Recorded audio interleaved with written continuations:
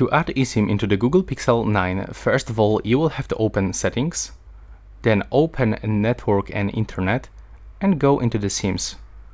Right now, you get two options to transfer an eSIM from other device or set up a new eSIM. In my case, I would like to set up a new eSIM. So click here. Now wait for the checking network information. It will take around 5 seconds around.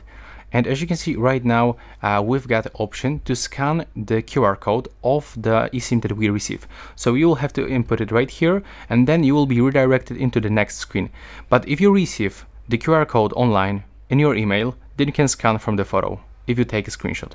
But also, you can click on the left bottom corner and you can still input the code to your eSIM manually, just right here by using your keyboard. And this is the example of the code. And also, you can click here to see eID number if someone has actually set up your phone in the store. So you can let this person to scan the QR code. And yeah, that will be all. Thanks for watching. Right now, please subscribe.